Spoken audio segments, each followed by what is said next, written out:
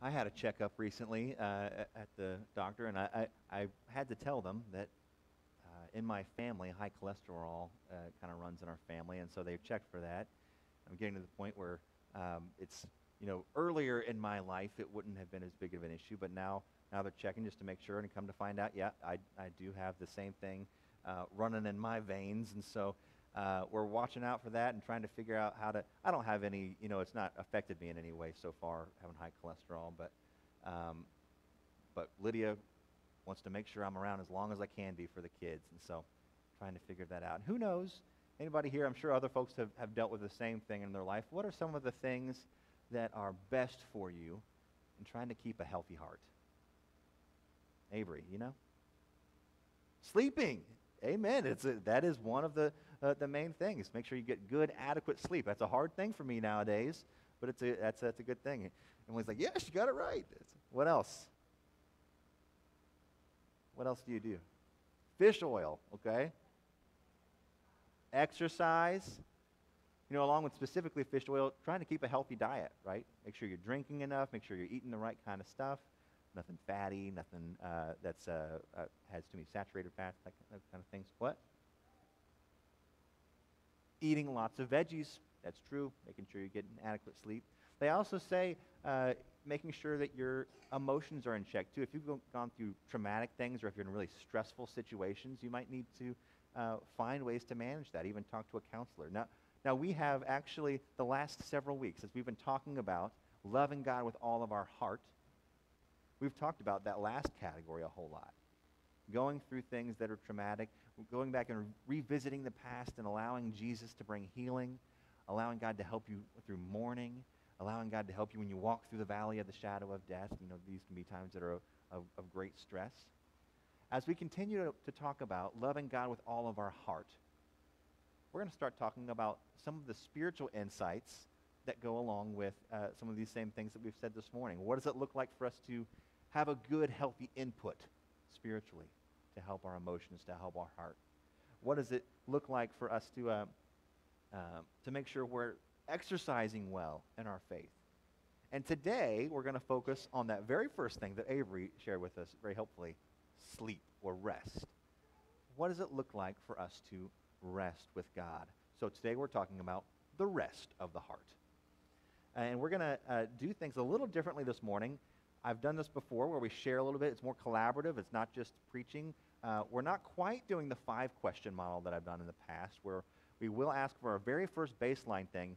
After I read the passages this morning, I'm going to have you all be able to share. Is there something you like, dislike, or find confusing about this text? But then we'll also use some of the ways that I've done this for our Wednesday morning Bible studies, where we talk about the commands of Jesus, because this is a command that we're going to be talking about. What is the context around some of this? What does it actually mean for us today? What's challenging about it? What makes it actually hard for us to live out? And then how can we actually obey this better in our lives? So that's kind of the roadmap for where we're going to go today. I'm going to read us 2 passages this morning, both from the Old Testament. You'll notice that they seem very similar, but they'll also have some key differences there. So be looking out for that as we read. The first text for us this morning is in Exodus chapter 20, and I will be reading verses 8 through 11. Exodus 20, verses 8 through 11.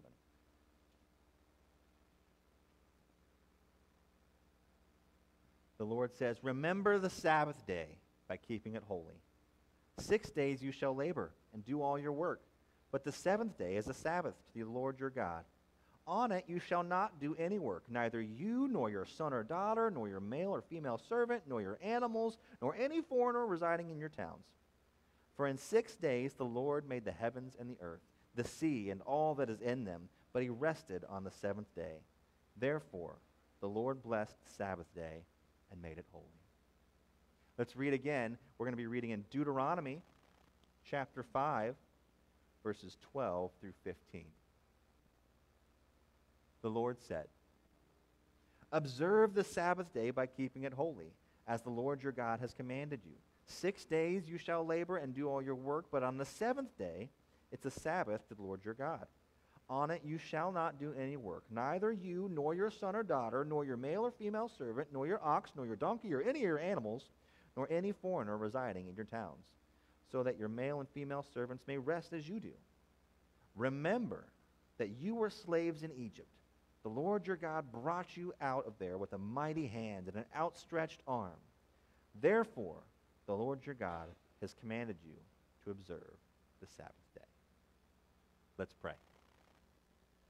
Lord, this morning, as we reflect upon your text, I pray that you would inspire us all. Might you help us to share insights with one another? Would you give us questions to ask? And in all of it, as we discuss and share, and as I share the context and the insights that I have prepared, Lord, and in seeking you in this, Lord, I pray that in all of this we might come to a clear picture of who you are and the blessings you have given us and the way that you have put out before us. So would you speak to us? We pray this in your name. Amen. So, Sabbath. Let's talk. What did you like? What did you dislike? What's confusing? You can share any one of those now. We aren't going to take them in any sort of order. Anyone? What did you like or dislike or find confusing? Anybody? Just from wherever you're at, you can raise your hand. You can speak it out. Lydia. Think it's confusing that God rested. Okay. Yeah. Why would God need to rest? That's a very interesting question. But profound that he does. Profound that he takes a rest after the 6 days of creation and he stops, he enjoys, and he says that it's good. He asks us to do the same. What else?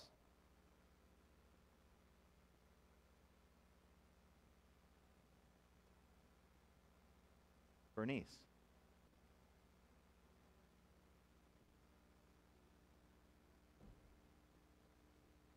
Yeah.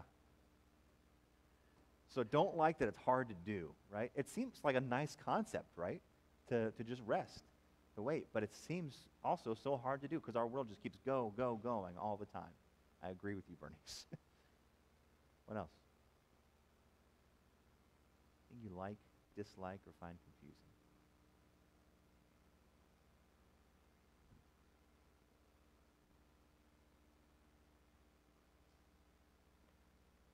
Kind of in line with some of what you guys said. I like that God commands us to rest. Like out of all the commands that he gives in the Torah, that's a pretty nice one, right? Take a nap. Take a day off. I like that he gives that command. That's a good thing in and of itself. And I like the reason that he gives us. Now, it may be confusing why he rested in the first place, but I like that he says, I rested and you should too, right?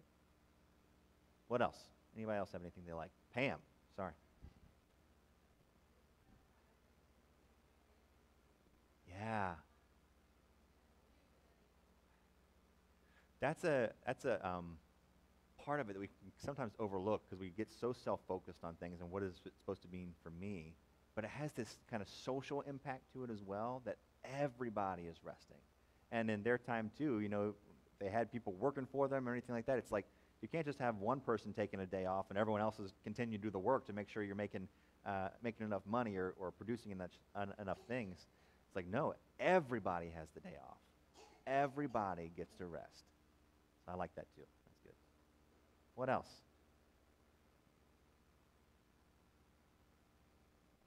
Let's talk about the dislike or the confusing one. Those are ones that are sometimes hard for us to wrestle with in Scripture because are we allowed to dislike that? Or are we allowed to be confused by that? But it's good because it helps us to unearth. Are there things that we need to understand better or come into alignment more with God in this? Anything that you dislike or find confusing?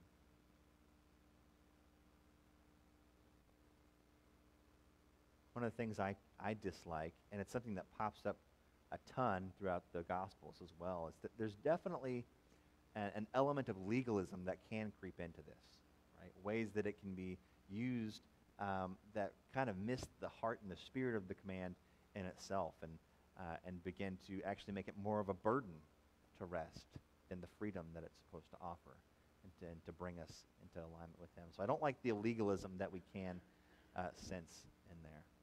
But I also don't like that we don't do it so often, right? That it's hard for us to do it. What else? Emily.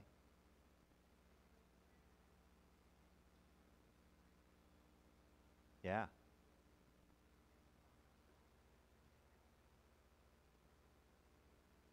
Yeah.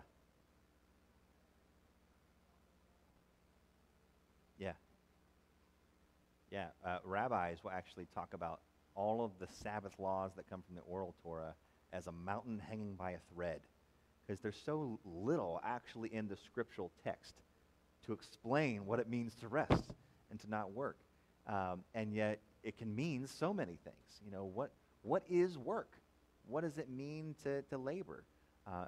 As a mom especially, like there's so many things to do, and what are we supposed to stop, and what are just the things that are like, well, this isn't like necessarily adding a burden to me. It's just the regular upkeep of things, right? So that's a confusing thing. It's a hard thing. Maybe a thing we dislike that maybe he should have been a little clearer, right, on what he said. What else?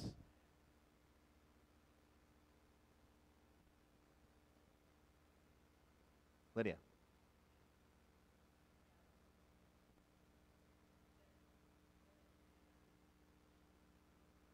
Yeah.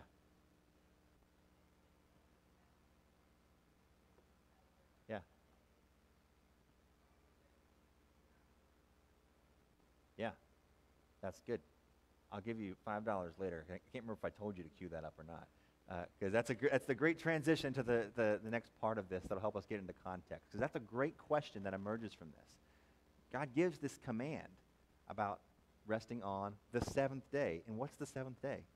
Saturday, not Sunday, right?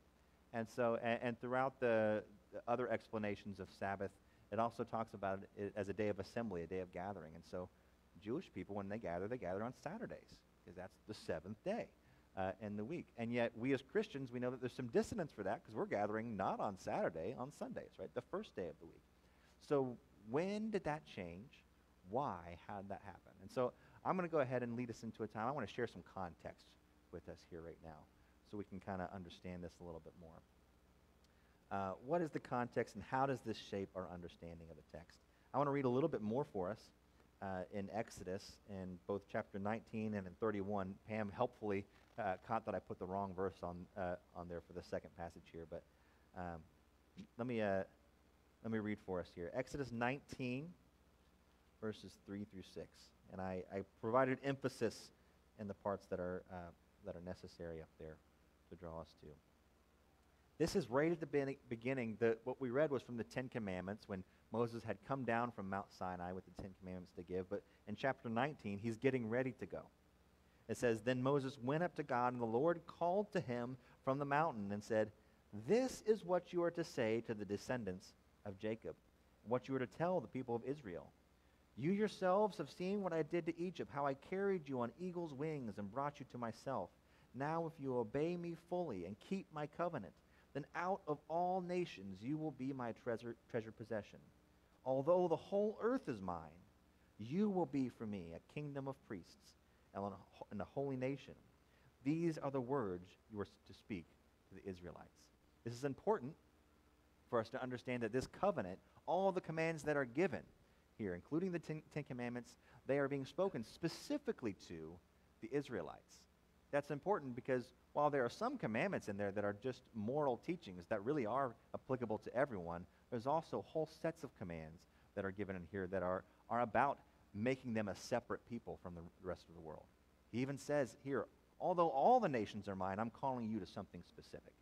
And so there are some commands that are given that specifically are about setting them apart as a nation of priests, as a special representation. And so there are ways that they live out things differently. In Exodus 30, or 31,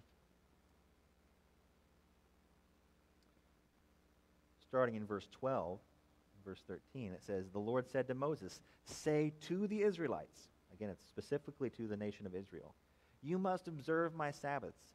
This will be a sign between me and you for generations to come, so that you may know that I am the Lord who makes you holy.'" So the purpose of Sabbath is not just to rest, although that is obviously a huge component of it. It's what the actual content of it is. It's also to be a sign and a symbol that it is a special representation for Israel among all the other nations, that they have a special relationship with God. It's a sign between me and you.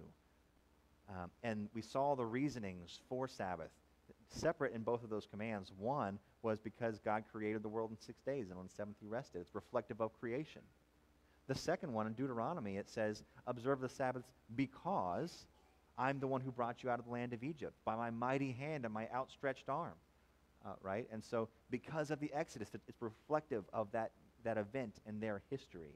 You are to obey the Sabbath and to rest. That it's reflective of those two events. So then what changes for us, right? Or what's different about that? Because we also know this is in the Ten Commandments, which we generally take to be moral teachings, right? This is some within thing. How do we know what is moral and what is specifically for Israel? Well, let's turn to the New Testament. What changes with Jesus? In Mark chapter 2, verses 27 and 28, we see a conversation between Jesus and the Pharisees, and they're asking about why do your disciples, why are they picking grain on the Sabbath and eating? And he goes into an explanation talking about King David and how David and his friends did the same thing at one point. And then he says something really interesting. He says, the Sabbath is made for man, not man for the Sabbath. And the Son of Man is Lord even of the Sabbath. Right? So he refocuses here the point of the Sabbath. It's a sign, it's a seal, and it's ultimately about the covenant that is given for our good. The covenant is not about the details themselves, but it's about remembering what God has done. We see throughout the rest of the New Testament, I'm not going to go through all of the references here, but if you're a note taker, they should be up there. You can write them in your bulletins or something. There's so many healings that are done on the Sabbath that Jesus shows it's about doing good for others. This is what this day is for. It's to rest. It's to remember. It's about restoration. It's about creation and recreation and liberation. And so there are certain things when we think about what are you supposed to do and what are you not supposed to do. That's what they have arguments about in the Gospels, that Jesus says one of the things that we absolutely can say you should or can do is to help other people, is to do good for others and all of that. But that doesn't completely answer the question for us yet, because we see Jesus and the rest of the disciples and Paul, even throughout the book of Acts, we see them again and again go to the synagogue on the Sabbath, on the seventh day. It says, as was their custom, which is an important phrase because, one, it shows that they continued to do it. It also labeled it as a custom, right, not as a commandment or law. But they did continue to do that. But we also see three other things happen throughout the New Testament. The first thing we see in the book of Acts, and I'm going to go through these kind of quickly, and I don't remember how much I put on the slides here. The first thing that happens, though, is that they begin to meet not just on the seventh day, but daily. If you remember Acts 2, verses 46 through 47, they're meeting daily, they're sharing everything, they're breaking bread with one another. They are actually treating almost every day as sort of special day and gathering, the Sabbath, because they believe that Christ has inaugurated a new kingdom reality. It's a new covenant that they're living into. Another thing that happens is there starts to become a special emphasis that's given to the first day of the week in honor of the resurrection specifically. We know that when that the resurrection happened on the first day of the week, and there's a few instances where Paul is meeting with believers specifically on the first day. And it doesn't say exactly why, but we get a sense that it's set apart, different from the rest of the days of the week. We also see that as Gentiles flood into the church, it's specifically discerned that they do not need to take on the laws of ritual purity. We see this happen in Acts chapter 15 as they have the Jerusalem council and try to decide, all right, these Gentiles are coming to faith. Do they need to just become Israelites? Do they need to become Jewish so that they can follow Jesus well? And they specifically decide, as they have seen the Holy Spirit fall upon these Gentile believers already, that he's already indwelt in them. God has not shown any sort of judgment on them beforehand to become Jewish before he can indwell in them, so why should we put that on them? And so they specifically make the judgment that it is not necessary for Gentiles to follow the ritual law code, even as they do follow the moral teachings of God. There's an indwelling of the Holy Spirit that shows that, and the inclusion of the Gentiles. And so because of that, both Jew and Gentile Christian alike find salvation by grace through faith. And both are empowered to a life of obedience as an expression of that faith through the Holy Spirit. For the Jewish believers, the Jewish brethren, they're empowered to obedience to the law that God gave in the Torah and remembrance of all that God has done for and with the nation of Israel. And Gentile Christians are empowered to obedience to the moral teachings of the Torah and the law. Everything that was repeated by Jesus. Jesus repeats much of the moral teachings. And not only that repeats them, but heightens them, deepens them, widens them, fulfills them through his life and his teaching. So, that gets us to the question of, well, what does it mean for us today? For those of us who are not Jewish Christians, who are Gentile Christians, what does it mean for us to wrestle with this text in Exodus and Deuteronomy and these teachings? What does it mean for us to live this out? I would draw out for us that just as for the Israelites, it was reflective of creation, it was reflective of Exodus and their liberation from bondage. It taught them about trust. It taught them about justice among one another. For us, it's about resurrection and recreation, which is why Sunday is so important to us. It's why the church started calling it the Lord's Day on the first day of the week, because we remember that event that was so pivotal in our salvation history. It's reflective of our own liberation from sin and the bondage that it gives. That's our exodus.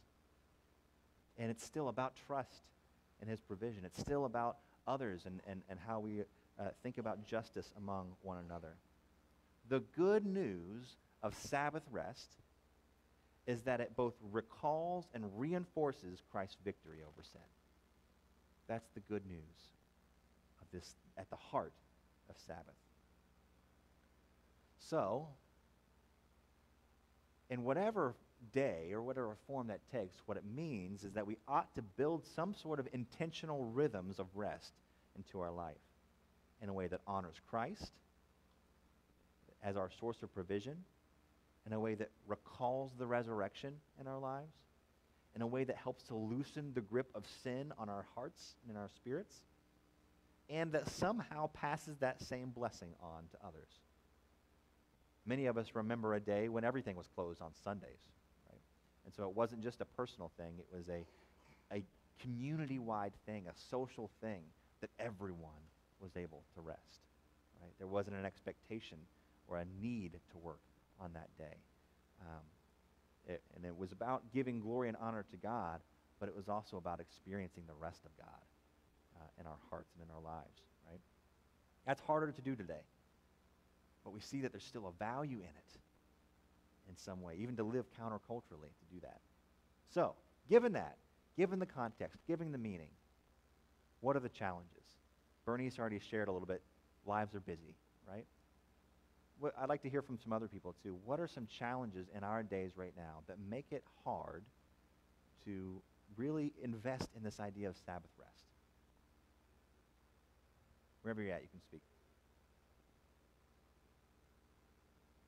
Any thoughts, any insights?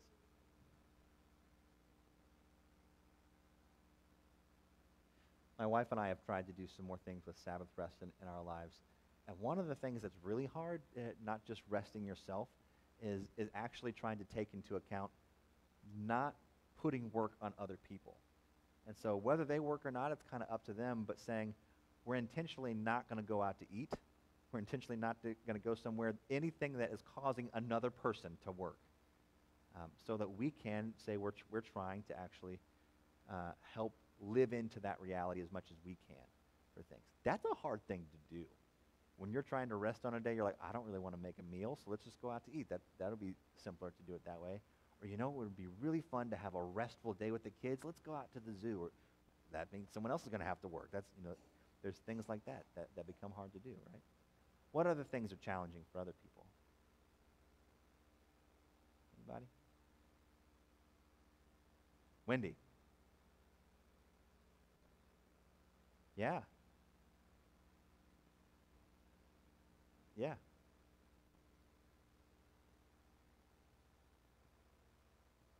Yeah.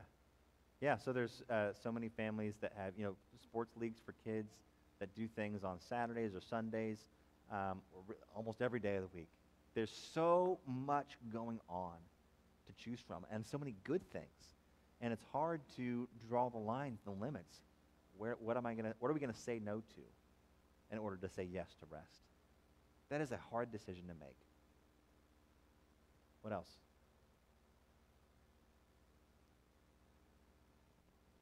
What else is challenging?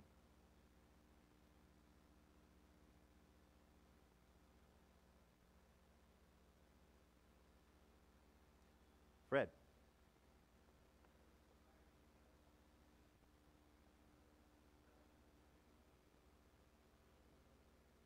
Yeah. Yeah. Yeah. Yeah.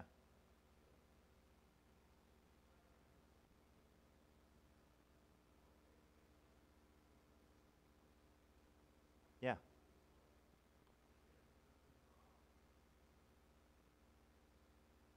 Yeah. So for most of us who are seeking recreational activity, you have so much work during the times of the week that you're like everything just gets filled up on the weekends and any free time that there is.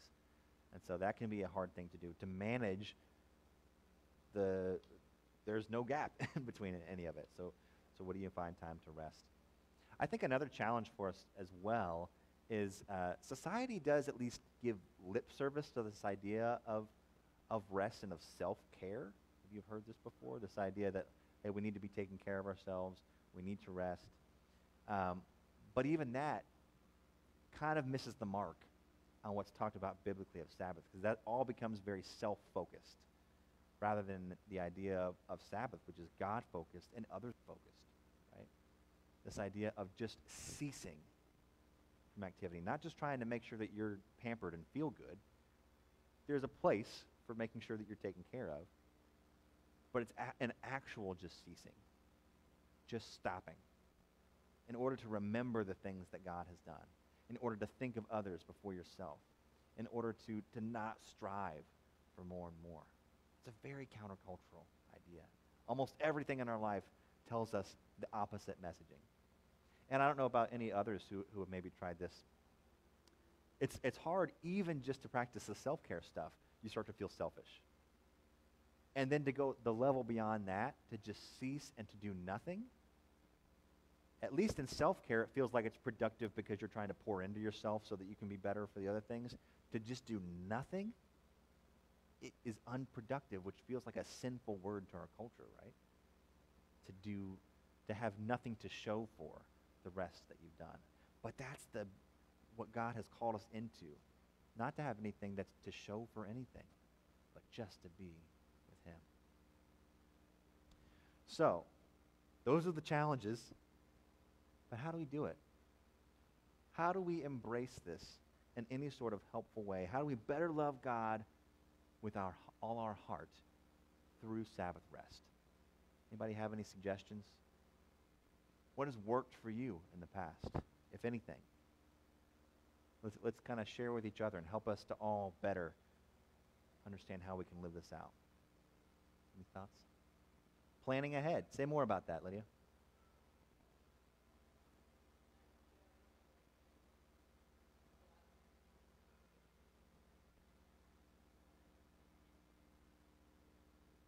Yeah, we're way more likely to go out to eat if we haven't actually taken time to prepare what we would actually eat on a day off if we would do that. And so we have not done this perfectly in our own life, but we've tried to figure out how to do this more intentionally with our family. And so Friday nights become a night of like, all right, we're going to have our meal ready for us, but we're also going to sit down and make our plan for tomorrow so we can actually just rest. And we choose Saturday not as a sort of legalistic because we think that's the only day it ought to be, but for as a pastor's family, I'm working on Sundays sometimes. And so that's a really good day for us to choose and to do that. But we plan ahead to try to carve out that time. Deacon. Yeah. Thinking ahead to plan. Just like Mommy said. You're right. Yeah, that's good. Anyone else? Things that you've learned from resting, things that have have been helpful for you? Any insights?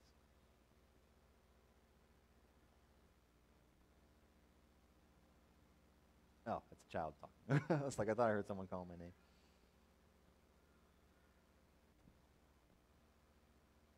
By a show of hands, who feels like they have done this well in their life? Anyone? A lot of people feel like they're struggling, right? It's a hard thing to rest. In fact, a lot of people, as Christians, we tend to say, okay, we are celebrating Sunday as our Sabbath in that sort of way. Most Jewish people, whether they are Messianic Jews, Jewish believers, or not, they're like, no, Christians do not do Sabbath. They do not rest. And it's because in many ways we have swung to the other side of the pendulum. We've said, hey, we don't want to be legalistic about this thing. We've found freedom and grace in Christ, and so we want to embrace living in the new covenant, and we have lost the value of what God has given us. We've lost what's so wonderful about this, that when we rest, it actually helps our heart. That's the release valve for us. It's the sleep. It's the rest that we get. And then we wonder why we feel so anxious. We wonder why we have those things that are like, when it comes to high cholesterol stuff, I was sharing about that earlier. I was trying to look and research. I was like, I want to know more about this. And so are there little symptoms that I need to be aware of that could be cues that I need to take stuff? And all of the things I was reading were like, no, it's just the emergency events that you find out, like that you haven't been doing well. And so it's the same thing sometimes for spiritually, though. Sometimes we're going and we're doing sporting events on Saturdays or on Sundays. We're never taking an actual day off of rest, and it feels like we're doing all right. And then a major stressor happens, and we're like, I have nothing to draw from. I've given myself no margin. A pandemic hits, right? Or some traumatic thing happens. You lose someone in your family. Some really hard thing happens at work, so you've kicked into overdrive for things. And when you already weren't resting, now you're really not resting, right? When we have no margin, when we have forsaken the gift and the command that God gave in rest, then we realize how unhealthy we are. We realize how we haven't been giving ourselves that resource. And so planning, preparing, it's an important thing. It's not fun to do, but it's so worth it. Actually trying to make sure in your rest that you are remembering God, not just napping. Napping is a great thing to do when you rest. But beyond that, also taking time to say, I'm just going to read God's word. I'm just going to pray. Spend some time to actually connect with him and remember what Christ has done for me. Resting in a way that actually frees us from striving. One of the ways I did this in college was, again, it was a Saturday thing. I would find that as I approached the weekend, I would always think, I got this paper due. I have this other project I need to work on for things. I need to make sure I get progress done this weekend. I need to do that on Saturday. Saturday would come, and you know what would happen? I would not do any work on that paper. I would not do any work on any of those things because stuff would come up with my friends, and we would want to go out and do something fun, and I would choose that because I can maybe get to it later, but it would always be in the back of my head. I got this project. I got this paper. And so I'm not actually enjoying the time that I was spending resting. I'm not actually living in the moment. I had made a commitment my senior year to say, you know what, I am actually going to try to take some time to rest. So in the time when I am actually not getting anything done anyway, I'm just going to do it intentionally and say that's a day of rest. I'm intentionally not working on my paper today. I'm intentionally not working on a project. And then you know what happened? All of a sudden I was free on that day. I'm going to do that on Sunday. This is the day that I'm resting, that I'm enjoying. And so I would count anything that was my regular work. Anything that was like, if I had to work in the Eagles Landing where I worked I worked in the writing center. I was like, all right, obviously I'm not going to schedule myself for that time, or I'm not going to work on any papers. Those things that were like usual work, I didn't do on that day. It didn't mean that I wasn't going to do other things that came up, or it actually meant too, I didn't make any plans to go with anyone to anything on Saturday. If someone that day said, hey, do you want to go do this thing? Yeah, sure, I'll go do it. But I didn't make plans for that day because I wanted it to be free. I wanted it to be a day of rest. That's just a thing you can do, a way you could embrace it in that way. To free yourself from having to be productive and planning on that day. to make sure that you're trusting in God's provision. That's a way you can embrace this. So, to close this out today, as I was reflecting on this a little bit with Lydia last night and talking more about Sabbath, one of the things that came to mind for us was just those precious moments that occurred right after any of the kids were born. Like the moments right after birth where we practiced just some skin-to-skin time with the kids. Lydia usually first, and then myself, I get to hold and cuddle our kids. And there's and a lot of contemporary research about that. They say that skin-to-skin time is so important because it helps to regulate. And Lydia could speak to this so much more, so much better than I could. But it is really healthy for the child and also for the mother and for the father to spend time in connecting and bonding with your kid. But it also can correct a lot of things that might go wrong. If a baby has a fever or if there's anything going on with the heart rate, it can actually regulate that. Like as they are with skin to skin, just resting in that way with the parent, it helps to regulate things. And I thought that was such an amazing picture for us for thinking about the way that we rest with God. I imagine even beyond the newborn life, any of my kids, when they're anxious, and they're crying and they're upset, and that feeling, that wonderful feeling that I have of holding my kids, and they're crying or sobbing or thrashing, and then as they start to feel my chest go up and down, I try to be intentional about slowing down my breathing, and then their breathing slows down. You can feel their heart really anxious, and their heart rate slows down. They just kind of melt into my chest. Right? And it just regulates. And I feel like that's what God is calling us to do, right? I imagine that's what God desires for us in real Sabbath rest, that our hearts might melt into His, right? That we embrace that as a gift to help us to regulate. Because we really cannot get through the difficulties of this life without Him. We just can't do it. So rest. Let's pray. Lord, I want to thank you because you are so good. I thank you because in your wisdom, you gave us a pressure release valve, a command to rest. You gave us the opportunity to remember and to trust in you. And that we can. Because when we stop, you do provide. You give new mercies. You work in miraculous ways that are just so out of anything we can imagine. So we don't need to figure it all out for ourselves. But we can just melt into you. So help us to rest, Lord, when our hearts are anxious, when all we can do is worry about the next day. Help us to rest. I pray that in your name. Amen. Let's stand and sing.